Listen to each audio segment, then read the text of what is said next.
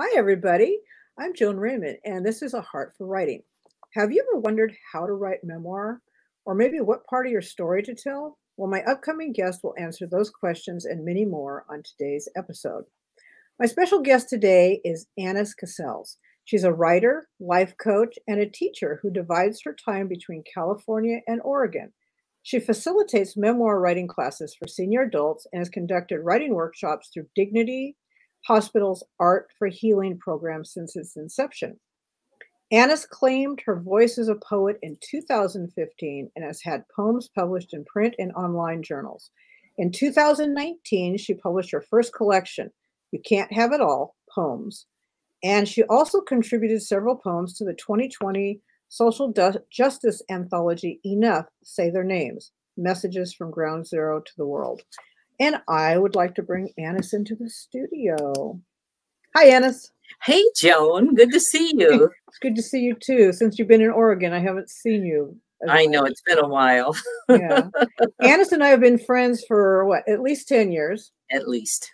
Yeah. We met through Writers of Kern, which a lot of my guests, I have formed friendships in Writers of Kern.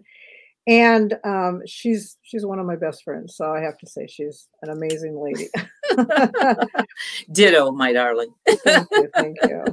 So before we talk about memoir, I mean, that's what we're really going to talk about a lot. I do want to ask you a couple questions. When did you realize you had a passion, you had a heart for writing?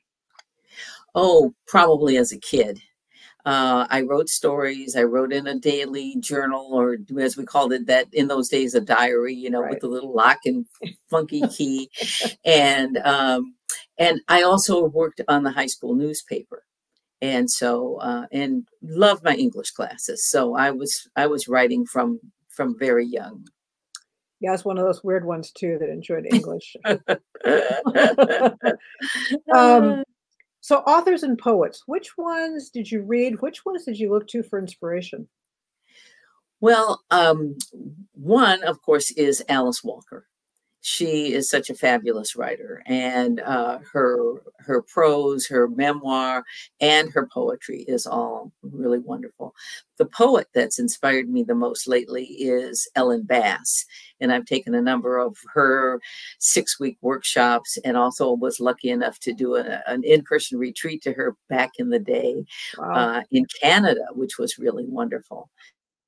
Other memoir people, though, are Natalie Goldberg, which, you know, I really want to recommend her book called Old Friend from Far Away. It's a practice in memoir writing. And I have 3 books that I want to recommend to people today. So I'll be talking about those, unless you want me to mention them right now, Joan. Actually, why don't you mention them? Because I can put links in the description to them after, okay. You know, so go ahead and just tell me which books. Okay. Another one is Mary Karr's book. Let me see. And yes, I'll look up links and put them, you know, so you can find these. Okay, Mary Karr. And Mary Karr is one, and Judith Barrington is another. Okay. I think Mary Karr's is The Art of Memoir. Okay. And I can't remember the exact one of Judith Barrington's, but she's really good. And after reading her book, I was able to use some of her tips in the classes that I taught. That's awesome. So why don't you send me the exact information, and then I can definitely have links to the right books. I'll be doing that. Okay, we'll do that. Great. So you've been published since 2015, and you had memoir pieces in Chicken Soup for the Soul, Inspiration for the Young at Heart, and in Persimetry, which is an online journal. How did it feel to get published in those? Oh, it was amazing. It was really amazing. You know, thousands of people submit to Chicken Soup for the Soul. So to get picked for that is just 101 stories, and probably 5,000 to 10,000 people submit a story. But this was Inspiration for the Young at Heart. So they were looking to older people to, you know, relate a story that was, quote, inspirational, or shows that you weren't, you know, ready for the old folks home. So I submitted a story about riding motorcycles. And so when I got the word from them that my piece had been accepted, I was in Hawaii.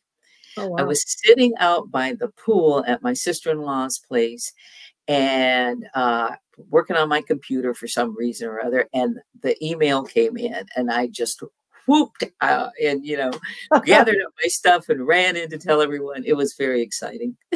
Now, I personally know this, but just tell everybody why you wrote about motorcycles.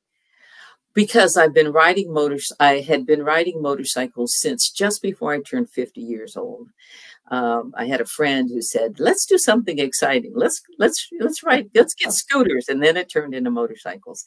And so, love of motorcycles and the people who ride motorcycles. I was in a club called Women on Wheels, and the club met at different places every summer around the country, and so your vacation was around that. They call it the ride in, so it's around the ride in, and I've ridden my motorcycle across the United States 5 or 6 times, sometimes by myself, sometimes with other people, and just really. Riding a motorcycle and in control of your own bike gives you a lot of confidence and a lot of I say cash value. Yeah. In other words, people look at you and they see you differently. Well, and your dear motorcycle was named Big Red. Big Red, yeah. Big And Red. I wish I would have had a picture of her. It was a big red, candy apple red Honda Goldwing. And so I say Honda Goldwing because people always assume if you had a motorcycle, it's a Harley, but no, it's a Honda. So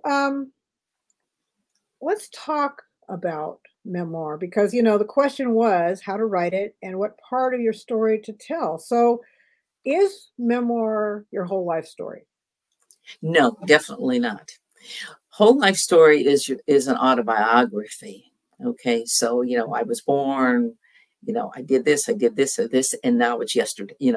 Up till yesterday, possibly. But memoir, you take a slice of your life that you want to highlight and bring forth, and you decide on that, and then your stories relate to that. And so right now I've got a series of stories that I'm revising and adding to that are motorcycle stories. Okay. I also have some young Annis in college and early marriage stories that I've put together in a little piece, of a little packet, so to speak. Probably when I get all of this together, it'll be in sections, and it may be a section on motorcycles, a section on the young life, a section on my teaching career, those kinds of things. And for my kids and grandkids, I will just leave those, probably all intact. If I plan to publish something, though, I probably just take just a little section.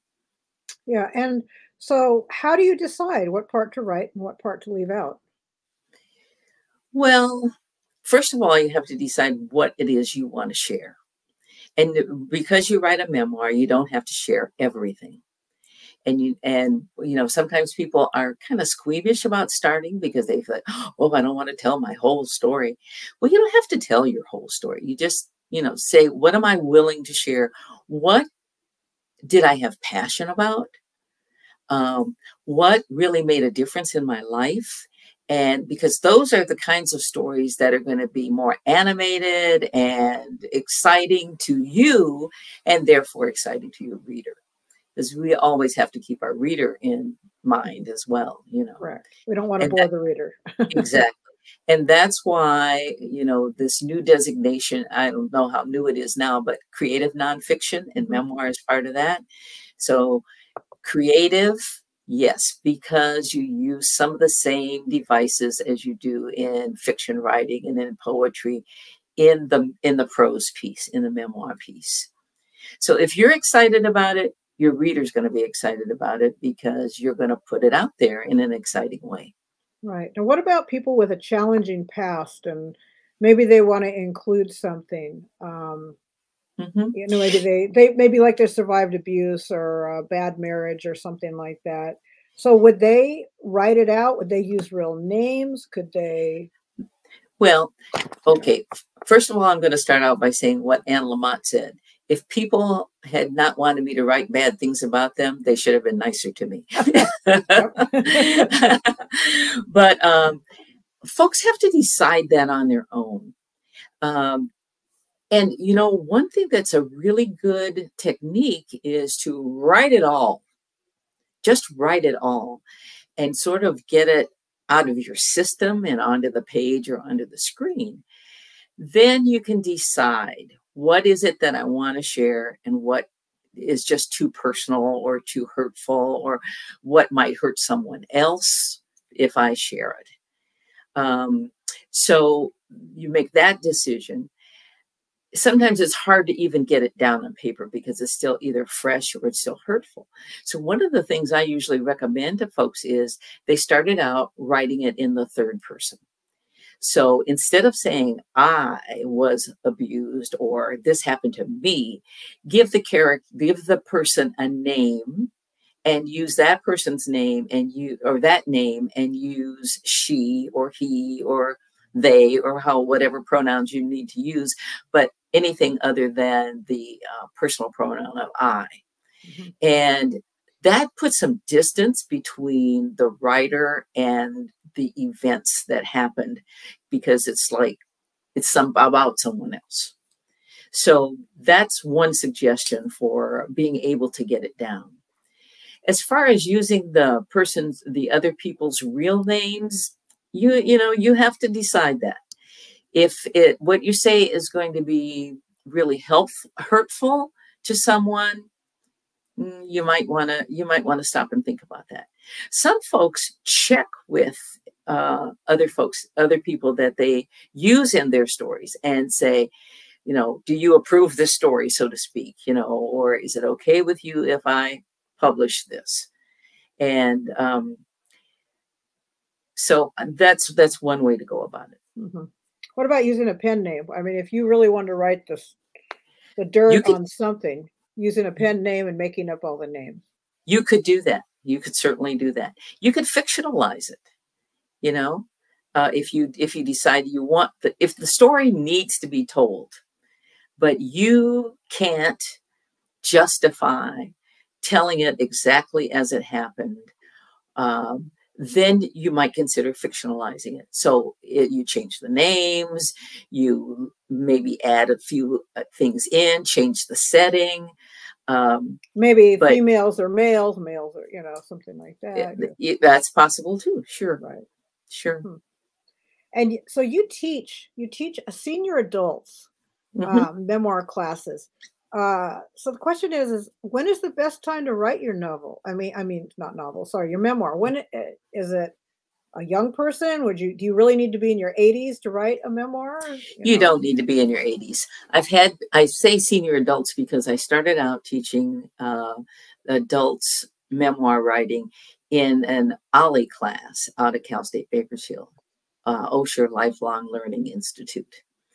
And senior adults are the ones who go to that class. Mm-hmm. So I've had people as young as in their 30s and 40s take the classes that I've offered independently.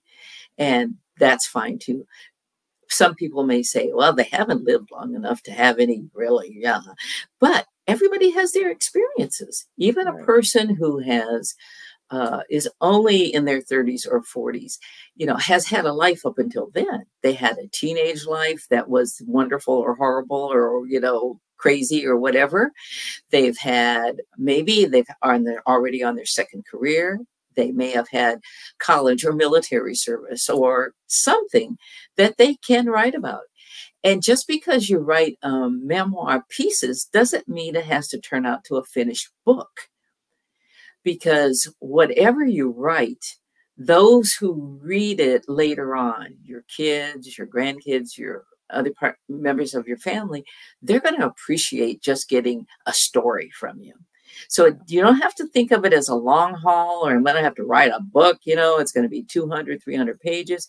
It could be just a few stories, 5 stories, 10 stories about things that happened in your life. I'm an avid journaler. I've journaled, well, I started with the diary, you know, Hmm. when I was 10 or something Yep. and or younger. And then went to journaling and I've journaled now at least since 2014, 2015. I've even Hmm. found some of mine from 2020. I mean, sorry, um, not 2020, way back, Hmm. 2002. Hmm. So, like, over 20 years ago. Hmm. And so a person that journals, do you feel like they have an advantage because then they can go back through? Yes, that is an advantage. You can go back through. It's, Julia Cameron of The Artist's Way. Mhm. She advocates writing the morning pages, 3 pages a day at least. And so, but she says don't read them right away.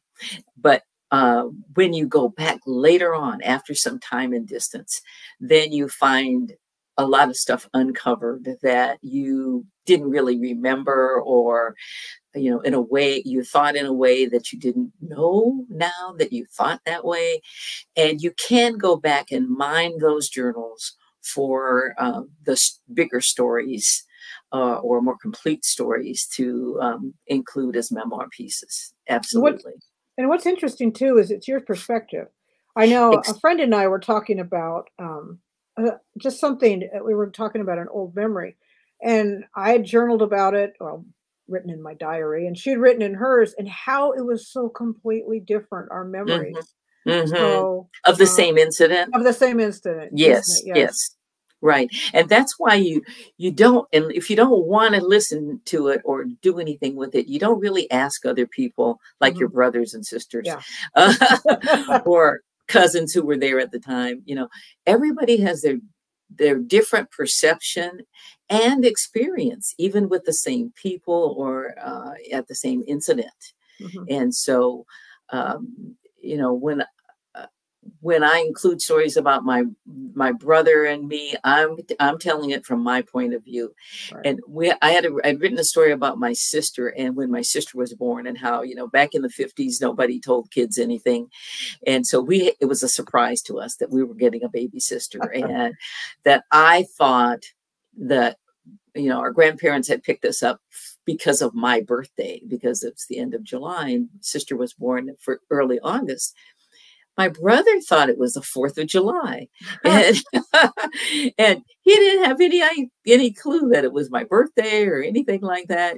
So we Yeah. had a different perception of the time frame for the same incident that happened. And different ages too. When I look back at my diary and it was like one of my parents' birthday and it was like nothing about their birthday at all, just about me going to the mall. And I'm like, how could I not even mention it was their birthday? But when you're 14, it's more important to go to the mall with a friend or something. So Absolutely, it's all uh, about you. boy, it sure is. It's kind of embarrassing. Annis, I've asked her if she would like to read an excerpt from one of her books. So she is gonna thrill I, us right now with something Well, I don't amazing. know about that, Joan, but I do want to show that you don't have to think about it being a really long piece. This is a Okay. piece about 400 words, and let's see. Let me bring it up here. It's about 400 words, and it's well, I like it. uh, Excuse me. Here we go. It's called Lost in Plain Sight. Lured by wartime jobs and the wish for a bright future, my parents, Thomas and Ruth Cassells, landed in Detroit in 1943 in the middle of World War II. 4 of Dad's siblings had already moved there. Work was easy to find, as Detroit was a bustling city during wartime, with the automotive factories running around-the-clock shifts and the population explosion of Southern immigrants. Dad became a streetcar driver for the city. Mom stayed home in the tiny place they'd rented, and often on Dad's shift, she rode the trolley on the sideways seat right behind him. Early in July 1943, the infamous race riots occurred in Detroit, Michigan. Just a few weeks later, I decided to appear on the planet, a round-faced 7-pounder with deep brown eyes and dark hair that framed my face like a pixie's. Mom was admitted to Wayne Diagnostic Hospital. Segregation was a fact of life in Detroit at the time, even in the hospital nursery. My mother was fair-skinned, and so was I, which is probably the reason some nurse or aide placed me in the section of the nursery reserved for the white babies. My mother didn't know this because in those days, women who delivered babies were required to stay in bed for 9 days. No walking to the nursery window to see their little ones when visitors came. Years later, she'd say, 9 days! And I was as dizzy as a fool when they finally let me stand up. When my tall, handsome, brown-skinned father came to see me in the nursery the first time, he was shown to the window where a nurse greeted him and asked his name. She took off to fetch me from the colored section, but I was not there. I can imagine the panic when she couldn't locate the Cassells baby. And I can imagine my dad's deep voice becoming animated and loud. What? You mean to tell me you've lost my child? I can hear the nurse's voice saying something like, just a minute, sir. She can't be lost. The nurses scurried around, checked in Mom's room in case I might be nursing, then back to the nursery to examine each colored baby's wrist. Finally, someone rushed to the opposite side of the room to check in the white section. And there she found me, sleeping peacefully, already breaking the color barrier, my destiny set in motion from the get-go. That's awesome. Thank you. And it's so descriptive. I mean, you know, you can picture it, and you can picture your father. And 9 days, my goodness. I know. Now So it's like 6 hours, you're out, you know. Yeah. So I want to, if you don't mind, Joan, I'm ready to talk about a few things, tips about memoir writing, and we can use that piece. Yeah, please do. Okay. So starting out with not giving a whole lot of background, but enough background to set the context, and placing the memoir and myself in the context of history. What was going on? It was 1943. The war was going on. Segregation was still going on, so on and so forth. So placing yourself in the context of history, it illuminates things for the reader, and also just sets the scene. So that's an important part.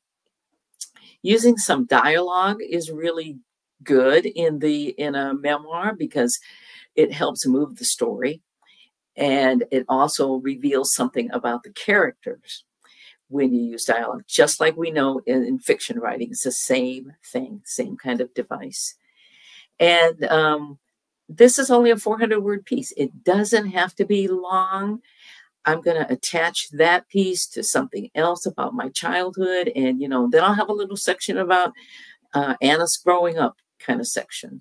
So you don't have to worry about that so much as, and thinking of it having to be long. And I know the first question, or one of the questions somebody's going to probably ask is, but wait a minute, you were a baby, you had no idea what he said. So that's right. So you notice I said, I can imagine my father saying, and I can almost hear the nurse saying, so on and so forth. And that is perfectly fine in a memoir. Everybody knows we can't know exactly what was said or how people felt. We can only imagine at this point. And that's the creative nonfiction part. That's the creative nonfiction part, yes. Right, where it is nonfiction, but you are being creative about putting things together. You don't know if somebody was wearing a blue dress, but you're going to just say that was a popular color or something. Exactly. So you give it as much of the time period as you can, even though you weren't there necessarily, or even if you were there and were old enough, if you don't really recall. For example, you know how people in your life sound. I can remember my grandmother's voice. So in the story that I wrote about the time I locked her in the basement, I was only 4 years old. And I remember the incident, but I don't remember exactly what Nana said.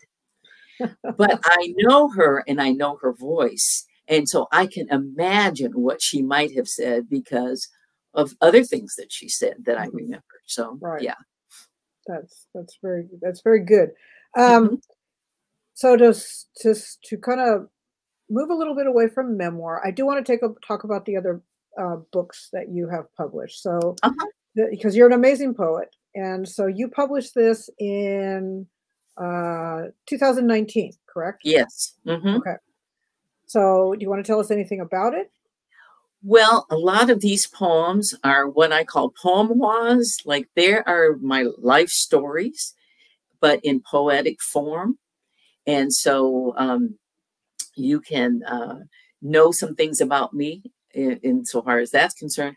But the thing about poetry is you don't assume that the poems are autobiographical or memoir.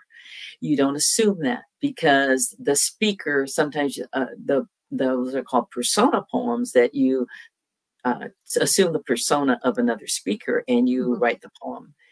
So I have a poem in there called Late to Madrid, and I've written it in the first person. It's not my story. It's a story that someone told me, but I wrote it in the first person. And I have had people say to me, "Did you ever get to Madrid?" So that tells me the poem struck them, which is Right. what a poet or a writer wants. Right. Yeah. Now let's talk about this one. This was the anthology. This is huge. Yes. Yes. Right after the murder of George Floyd, a friend gathered a group of us and said, we got to do something about this. So he and other people went to the places where there were protest marches going on and demonstrations going on, and they took hundreds and hundreds and hundreds of photos. And so he brought those photos back, put them together in a huge file by according to place: Washington, D.C., Houston, Minneapolis, New York City, Portland. And we poets went through the photos and looked and found photos that would inspire us to write either prose or poetry. And I have 7 poems in that anthology.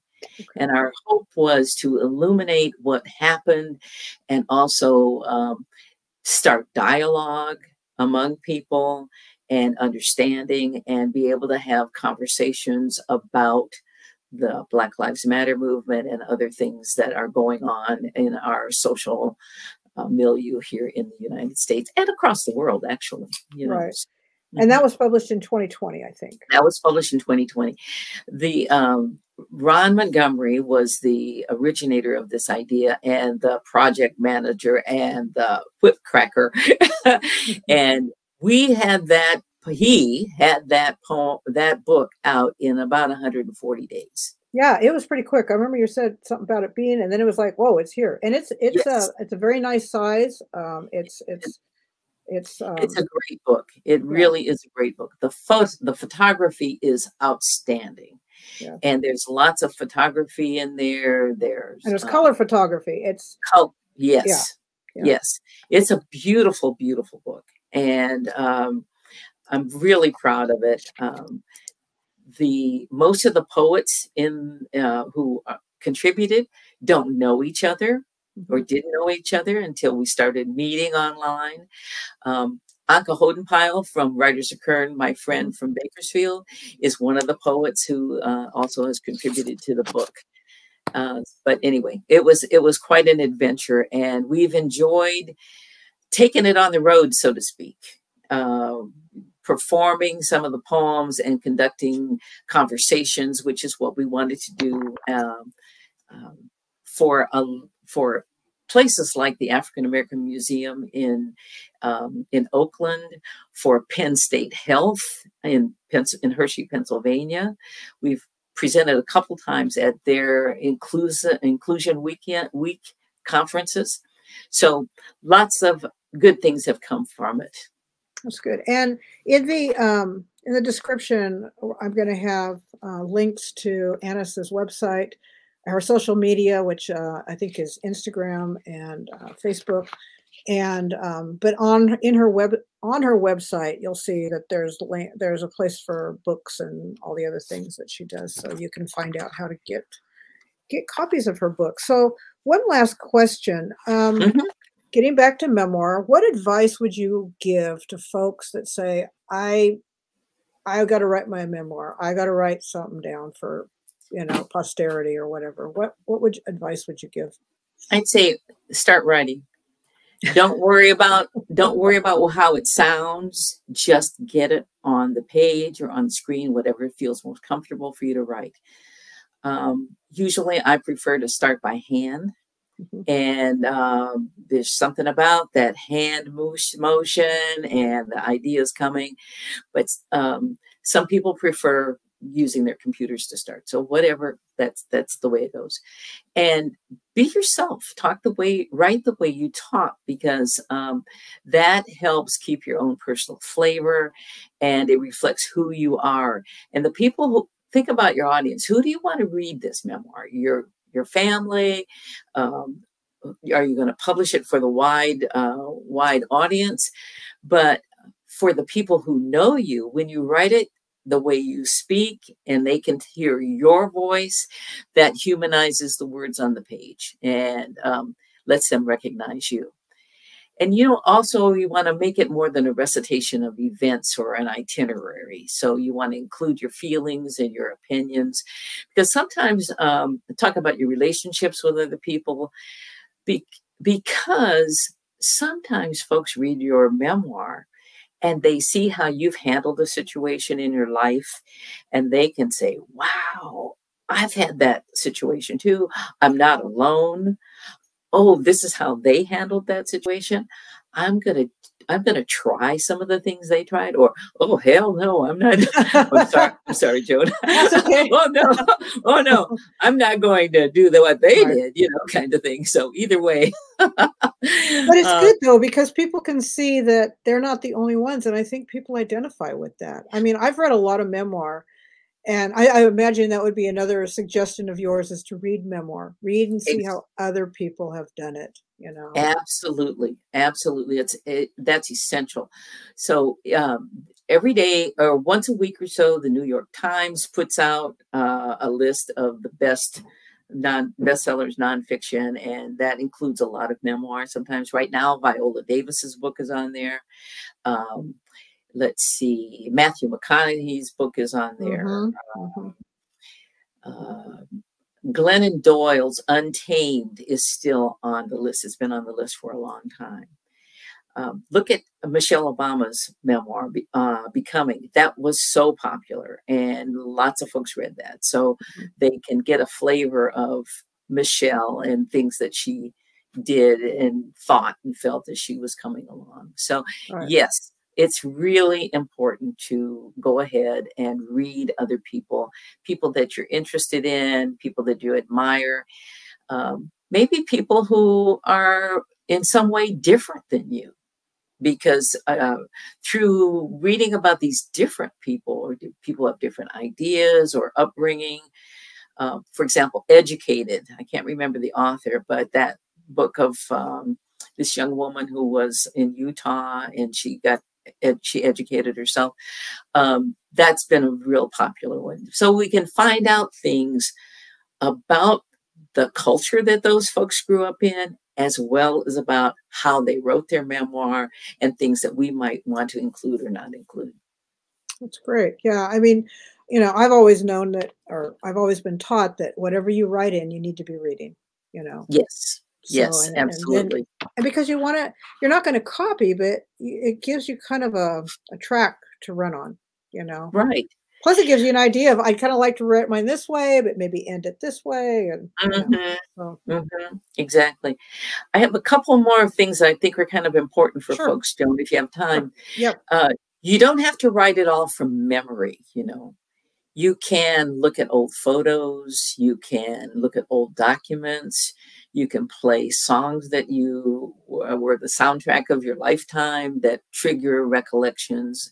Look at old movies. And if you you know, you might go to reunions and talk to people and remember things that you hadn't remembered before. And if you do, write it down. And you also want to tell the truth to the best of your recollection.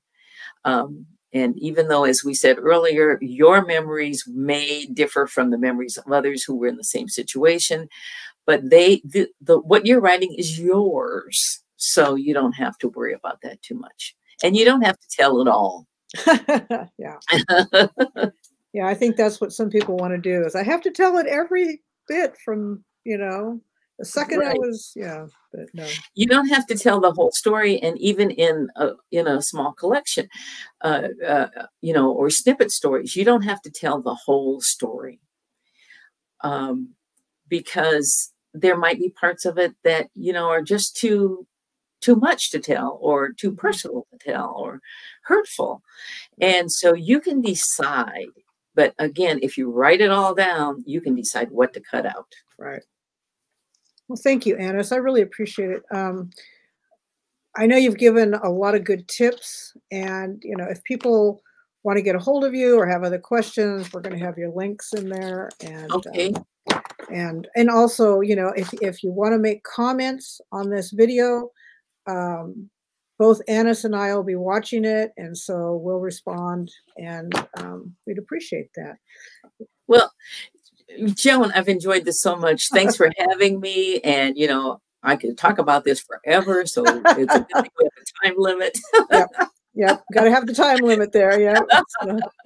All right, dear. All right. Thanks Thank you, Annis. All righty. Bye-bye. Bye. Thank you so much for watching, and don't forget to subscribe so you don't miss any of the upcoming interviews. And until next time.